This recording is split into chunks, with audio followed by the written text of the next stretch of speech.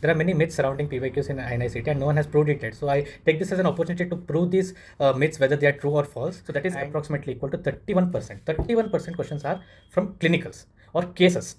Okay, image based are 313, that is 22% of the total questions asked in INICET are image based, which means does NIMANS prepare question paper? So does that mean that neuro questions are asked more frequently? PGI is a pioneer in immunology, so does that mean that immunology questions are asked more?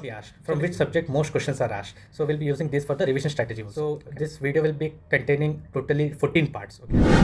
Hello everyone, I'm Dr. RMD, second year pediatric resident at PGIMR RML Hospital, New Delhi.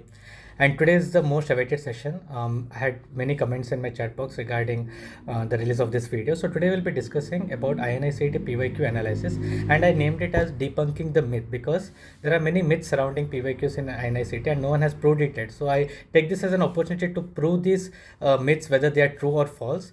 And we'll also be using the whatever analysis we get from this, we'll be using it to apply for the revision strategy, since only 1 month is left for INI. So we'll be using this for the revision strategy also. Okay, so this video will be containing totally 14 parts. Okay, so I have divided this video into 14 parts to avoid it as a single very lengthy video. So we'll be discussing this particular video will be the pan subject analysis, and the rest of videos that follow, that will be the subject wise analysis. Okay, so now we will be looking at all the subjects combined. So this is the first part of the video. So I had to go back through this data from the past 3.5 years. So in the past 3.5 years, that is from November 2020, that is the first INICET was conducted in November 2020. So since then till now, there have been there have been 7 INICET exams. So in this 7 INICET exam, we have total question data of 1400. So this was according to recall. So I had to go through each recall and find out which are the questions asked and categorize them accordingly. So I had got total of 1390 questions, which is a good amount of questions because considering the recall, and exactly we will not be knowing what were the questions asked and how many questions actually repeated, or some of them might have got grace marks, etc. So we'll be not knowing exactly, but based on recall, I have got 1390 questions. So based on this 1390 questions, we'll be formulating all our assumptions, etc. Okay, so this INICET question paper from November 2020 has been thought or said to be prepared by combined efforts of AIMS, NIMHANS, PGI and JIPPER. But we'll be seeing how this is not true also. Okay, so coming to the subject-wise distribution of these questions, INICET questions.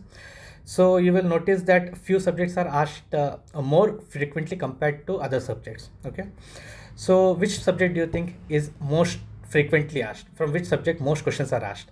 So maybe you will be thinking second year subjects, or maybe first year subjects, or maybe surgery OBG, because in my previous video in recent NEET trend, how the trend in NEET exams has changed, the previous video which I uploaded, that tells us how big subjects like surgery OBG is gaining importance, whereas subjects like anatomy physiology has lost their importance. This trend is totally opposite in INICET. Okay, I have not taken questions before November 2020 into account because that was there were separate exams. INICET actually started in November 2020. So from there on, we'll have this analysis. Okay, so here the trend whatever followed in NEET is entirely different. There's totally different trend. Okay, so the subject which has got the highest number of questions in the past 7 INICET question paper is this pathology.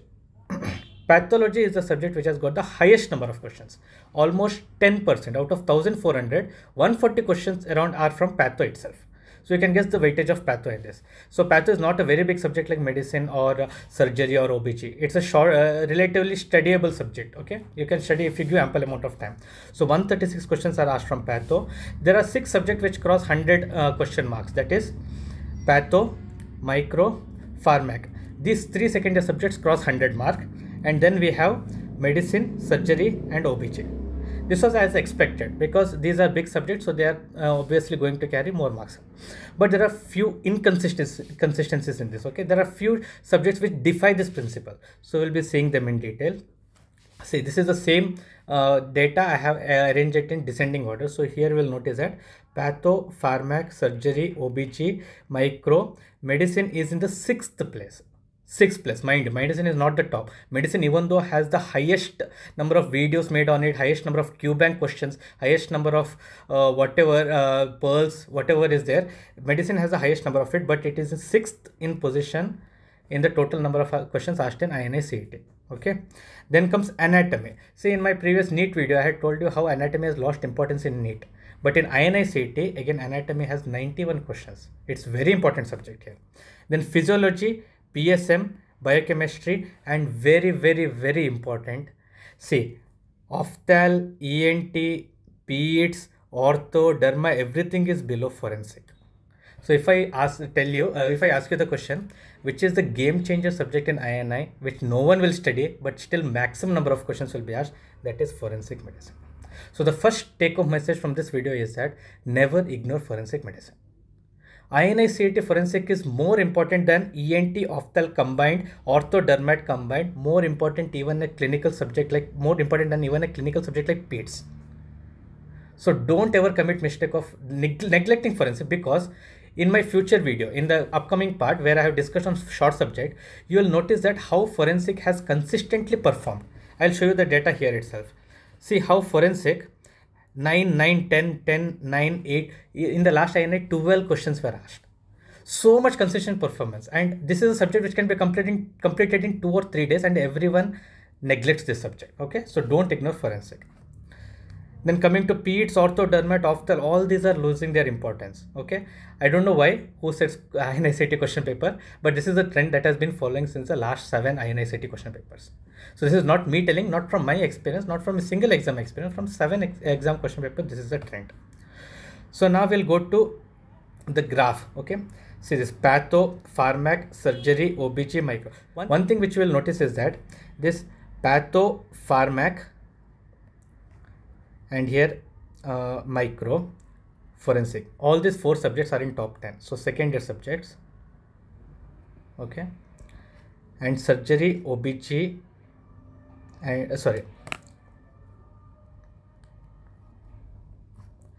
and anatomy, physiology, and biochem, these first year subjects. So these first year and second year subjects are the kingmakers. So this was a conventional approach that first year and second year subjects have the highest number of questions that are being asked in INICET. That is true. Hereby I scientifically prove that it is true. Okay, there is no doubt in that. First year and second year, along with that, combine surgery, OBG, forensic. Okay, and you combine medicine. Anyways, you don't have to combine anything because it is so vast. So these 10 subjects actually are a game changer in INICET. Okay, just as I had given the P4, S4, BF formula for NEET, which are the top 10 subjects, here first year, second year plus surgery, OBG is the kingmaker. Okay, no doubt in that. See, this is the subject wise representation according to percentage. So you see these 10 subjects. Okay, excluding medicine, rule out this part. Excluding this medicine, it will form 70% of the total questions that are asked. So in the upcoming INICET paper also, out of 200 questions, 140 questions, 140 questions will be just from these 10 subjects, and these 10 subjects are excluding medicine. Okay, so other subjects also have a role in them. Okay, I'm not telling that to ignore other subjects, but other subjects also you have to read with caution. There are few topics which are repeatedly asked from short subjects. There are few topics which are repeatedly asked from lengthy subjects. Okay, and these two will be discussing in our subject related discussion. Okay, there are separate 13 more videos on subject wise analysis. So there I will be telling you what to study from each subject. Okay, next, just knowing what questions are asked is not enough. We should also know what type of questions are asked. So I collected data of what are the clinical questions that are asked. Clinical means case based. Okay, case based questions, and what are the image based questions are, and what are the problem based questions asked. So these are like generalized different type of questions. Okay, patterns of questions, but there are few more like recent update questions. There are life cycle type of questions. There are histopathological slide based questions. Those I have discussed in respective subject videos. Okay, like for example, recent updates are more important in pharmacology, so I have discussed in pharmacology, and life cycle is more important in microbiology, so I have discussed that in microbiology. Okay, here I have not included that. So in clinical questions, okay, 429 questions out of 1400 have come from clinical based questions. Okay, that is case discussions. Out of total 4400 questions till now in INICET, so that is approximately equal to 31%. 31% questions are from clinicals or cases. Okay, image based are 313, that is 22% of the total questions asked in INICET are image based, which means other than this 31% questions, whatever asked is one liners. Okay, so that means INICET has more number of one liners. But then what is the importance of knowing this clinical based question? The importance is that there is something called as custom based module in each coaching app. In this custom based module, today go and put the hashtag clinicals or put hashtag case and put hashtag aims or INI, and you'll get a set of previous year questions which are clinical based. Okay, solve these questions. These are the most important questions. Even though without aims tag also these questions are important. Got my point? Because you will be studying just notes, or you will be just watching revision videos, or you will be just going through pearls or treasures or whatever, or BTR. So you'll be losing touch with this clinical question. And these clinical questions, 30% are 30 means out total 60 questions out of 200. That is not a small issue. Okay, it's a big matter. So you are not supposed to lose this question. So today itself go to these custom modules and make sure that you solve these clinical based questions. Okay, case based series. Then second point is about image based questions. Why image based questions are important? Because these image based questions, every coaching app has one separate section called image bank or image pearls, okay, or image treasures, where image based questions are only discussed. So today itself go back and watch all those images which are coming in, because these have been repeatedly asked in INICET questions. As we will see in the upcoming videos on each subject based PYQ analysis, there will see how repeatedly image based questions are, especially for example in ENT. You'll notice that here in ENT this 16 questions, okay, 16 total in ENT, around 40 questions only have been asked. Out of that 40 also 16 questions have come from images. And out of these 16 questions, around 70 to 80% are just from nose. Now you'll be surprised, what question can come from nose? The actual answer is rhinosporidosis or pheomycosis. These questions are repeatedly asked in ENT from nose chapter. Okay, I was going through each and every previous year question. That's what took me so much time to make this video, because I was going through each and every question, analyzing, categorizing them into each category, whether it is clinical or image based. So this actually took time, and making this data actually took time. Okay. So here you'll notice that ENT, see this anatomy, 51 questions, 51 questions out of 90 questions in anatomy. That is more than 50% questions in anatomy are image based questions. So if you go to image bank or your image treasures, and then you will note only the important diagrams. Okay, especially you will see that CNS anatomy has more number of CNS diagrams that are asked. So if you note only these diagrams, you are very much likely to score higher marks in anatomy. Okay, and then comes this problem based questions. And as you think that problem based questions are more in PSM, but actually there are only around 3 to 4 questions which are asked in PSM, which are purely problem based. Rest all are graphical and multiple choice type of questions. And but physio, 7 questions in physiology, general physiology especially, have been from problem based physiology. Okay, so these problem based questions are especially important for physiology. And even one question from PEDS has been asked, one question from medicine, that was mainly ABG I think, or maybe renal physiology, renal medicine. Okay, so this is the list of clinicals, say clinical questions. So medicine has the highest number, that is 68, no doubt in that. But out of some around 110 questions I think asked in medicine, out of that 68 are clinical based only. So these are mainly case based questions, not clinical, case based questions. Surgery has 45, second highest. Then comes pathomicropharmacy. How the second year subjects are gaining importance. This means that questions which are asked are more towards integrated approach. So you will have a case, and then you will have a pharma question hidden in that. Okay, then comes dermat. See, dermat also has many 25 clinical questions. I think there are some 30 or 35 questions in dermat, out of which 25 questions are from clinicals only. Then OBG has less number of clinical questions. That is important. See, OBG has more of one liners. Okay, OBG has more of gynecology questions than OBG questions, obstetric questions. Okay, and most of them are one liners, or they are OBG related but less of case related. Okay, then see here, forensic has more questions. This means that in forensic, toxicology questions are increasing, and Case based means they'll give a case like this dead body was obtained here and now this changes. So what is the time of death? That also comes under case based only. Okay, I have included under case based only. Okay, so don't ignore forensic. Then comes ortho, and rest of the subjects like ophthalm you see only 16 questions, ENT only 10 clinical questions, pediatrics also less number of questions are asked. Okay, but psychiatry, you see psychiatry more number of questions are asked. That is because psychiatry is interrelated with the pharmacology also. Okay, so psychiatry plus pharmacology will get many number of questions, and also some parts of CNS, parts of medicine also, that is also integrated with psychiatry. Then biochemistry only 9, and physiology all are one liners except 1 or 2 here and there. Some clinical questions are asked. Then coming to image based questions, you see anatomy is the king. Anatomy is the king of images. Micro 44 questions, and micro questions are also like not only about the shape and structure, it also includes life cycle, it also includes the layers, the cell wall layers, okay, fungal wall layers. So many questions were asked from micro. Patho 29. See, these two, anatomy plus micro itself, forms most of the image based questions. Okay, then comes patho, dermat, obviously it should have images only. Then radio also should have images. Okay, and then you see forensic also 10 questions were image based questions.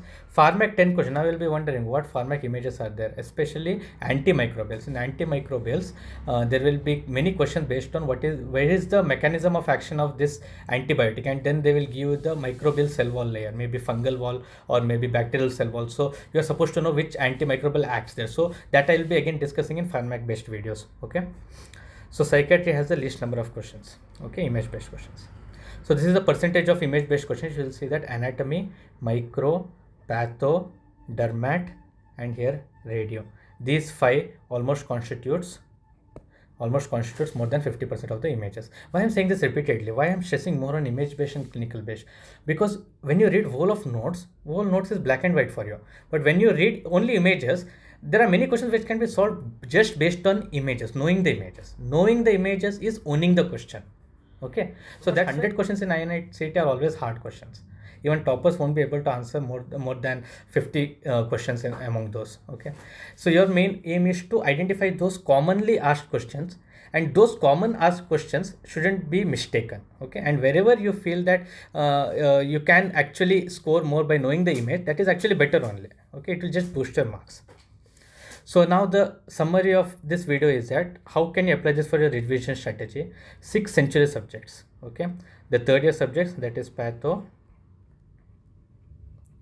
pharmac, micro, medicine, OPG, surgery. These 6 subjects should be covered at least partly, or at least the important topics that I'll be discussing later on. These subjects should be covered for INICET because these subjects carry almost 50% of the total questions that were asked in the INICET. This carries that much, 50% of the fraction of the marks. Okay, that is almost 100 questions. High weight, other than these 6 subjects, high weightage means which you can study in a less time, but it will give you more output in return. They are anatomy, ortho, low weightage subjects are PSM, ENT, opthal, and biochem. Okay, then conventional advice, that is first year and second year. Okay, this is forensic. Conventional subjects, conventional advice that many questions are asked from first year and second year subjects is true. To that you should add OBG and surgery. Then your whole circle becomes full. Okay, you'll be able to score more than 70%. Then case based discussion, follow custom modules. I have already discussed this, how to use custom modules. And then image bank, follow anat plus micro plus path for plus derma. These form the major chunk of the image based questions. So this was analysis span subject wise. Still, what about the systems? Does NIMANS prepare question paper? So does that mean that neuro questions are asked more frequently, or is it that CVS questions are most asked more frequently? PGI is a pioneer in immunology. So does that mean that immunology questions are asked more? So this is a matter for discussion in another video. Okay, so later on in the upcoming days I'll be releasing a video on this, like who prepares question paper and how can we realize which institute prepares question paper based on PYQ analysis. Okay, so now we'll be moving on to what individual subjects tell us. So upcoming videos are a set of 13 videos. Okay, so 13 separate sessions. So I request you to go through all these 13 subject sessions so that you get a proper idea what to study, because I have discussed in those videos what you have to study, important topics in each video, what is the trend, which subject you shouldn't study, and which topics you shouldn't study in each subject. Okay, so thank you.